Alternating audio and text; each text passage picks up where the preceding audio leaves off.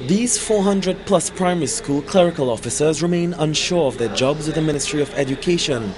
Just over 2 weeks ago, Education Minister Dr. Tim Gopi Singh announced that these workers' contracts would not be renewed since they did not satisfy the ministry's appraisal system.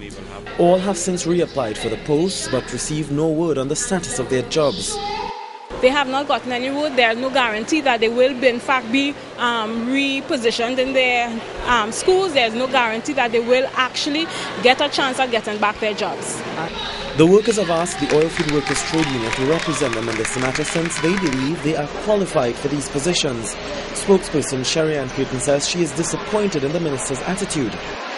We are very disheartened because we thought that we were dealing with a party that worked for the people, and to put 455 people on the breadline is not a people's approach.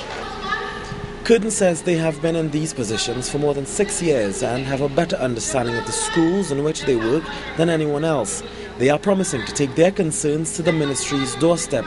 We are going to take it to the Ministry of Education and we are going to picket. We are going to march in favor of our jobs because we have been in this position for the last 6 years. We have contributed a lot to each and every one of our schools, and we think it's only fair that we be given a chance to be back in our schools doing what we do best.